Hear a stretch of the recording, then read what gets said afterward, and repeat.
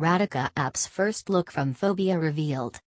The talented actress, who's riding high on the success of Manjhi, The Mountain Man, Hunterr and Badlapur released last year, will be seen facing her fears and phobia.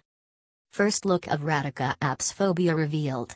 Radhika Apte will be next seen in Eros International and Viki Rajani's psychological thriller Phobia, directed by Pavan Kirpalani. The actress has never failed to impress us with her spectacular performance and her choice of roles.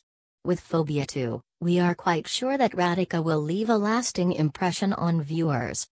The story of the film focuses on the central character, Radhika, an artist by profession, who has her entire life upside down when she accidentally dozes off in a taxi one night.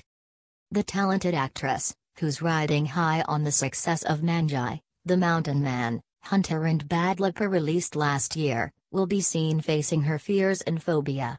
Radhika's character suffers from agoraphobia, extreme or irrational fear of open or public places, in the psychological thriller.